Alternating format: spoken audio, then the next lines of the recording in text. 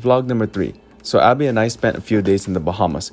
Because the Bahamas is one of the most expensive countries in the world, I'll be listing the prices of things as we go. We arrived at 6 p.m. at the airport in Nassau, picked up the rental car, and drove 30 minutes east to the Airbnb. We didn't feel like spending hundreds of dollars a night for a hotel in Paradise Island like the typical tourist thing to do. We ended up staying at an Airbnb just 10 minutes outside of Paradise Island.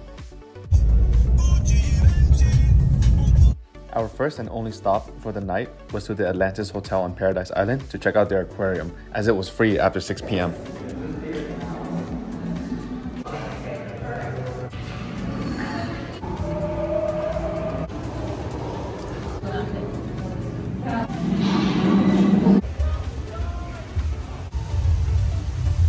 The next morning, we drove close to downtown to see the Queen's Staircase, a landmark in Nassau. We first walked by the Water Tower and Fort Finn Castle, both located at the top of the Queen's Staircase.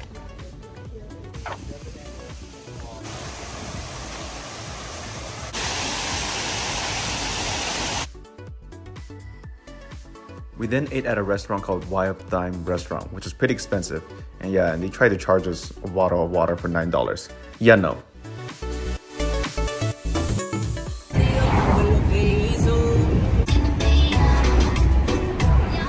We then drove to our first beach, Cable Beach, on the left side of Nassau, which was pretty empty due to the pandemic. The water was warm, the sand was white, and we got to see a big stingray at the shores. On our way back to the Airbnb from the beach, we stopped by downtown to see what's happening. And the answer to that is pretty much nothing. Everything's closed.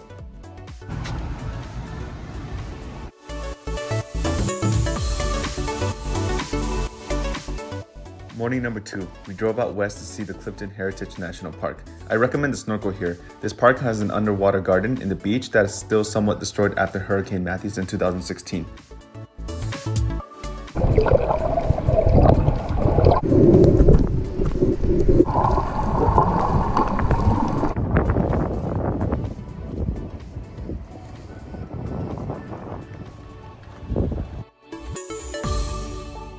On our way back, we stopped by and chilled at Jaws Beach, which had almost no currents and such calm waters.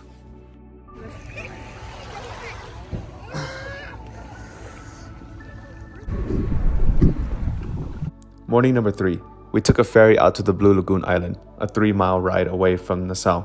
It was a nice little getaway at a private secluded island to lounge around and detox.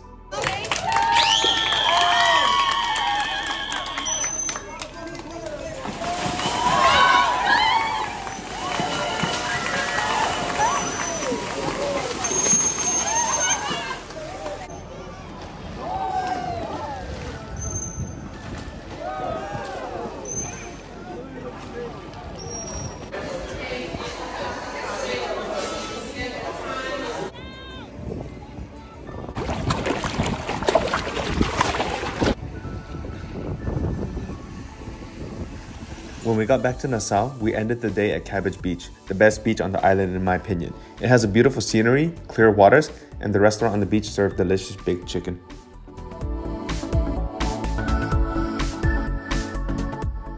Morning number 4, the main event. We booked an all-day tour that requires us flying 30 minutes into the Exuma Islands of the Bahamas with multiple stops over there for activities. Our first stop was the Thunderball Grotto, an underwater cave where we can snorkel and see exotic marine life.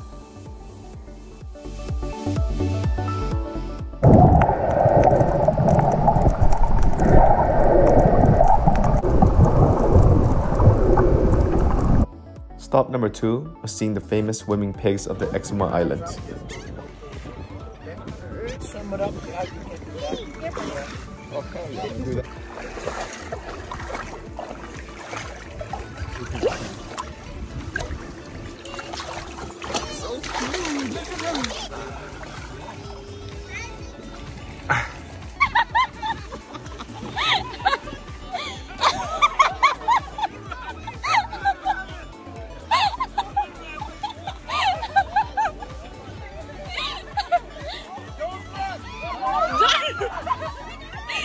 Don't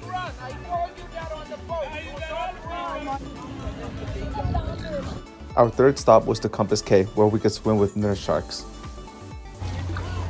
Remember, watch your fingers. They're all around you.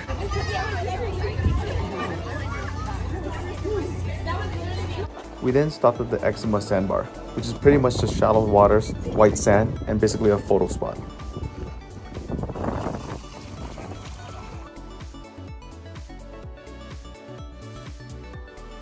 Fifth stop, we stopped at a tiny island where we fed mini iguanas indigenous to that island.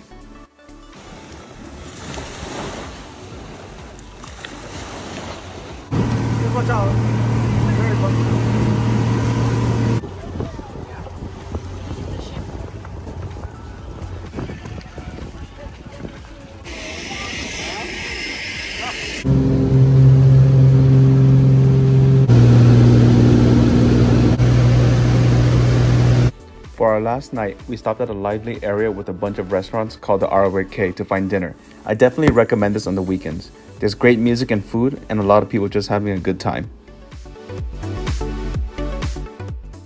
Okay, so would I recommend going to the Bahamas? Yes and no. Yes, because it is beautiful, there's crystal clear beaches and very friendly locals. US credit cards like Amex were widely acceptable. However, I also say no because it is crazy expensive and everything is inflated. They also had a curfew from 10 p.m. to 5 a.m. and everything, including restaurants, started to close at 9 p.m. So if you didn't grab any food by 9 p.m., good luck with your appetite throughout the night. I mean, we still had a blast though, and my favorite activity of this trip was, of course, the famous swimming pigs of Exuma.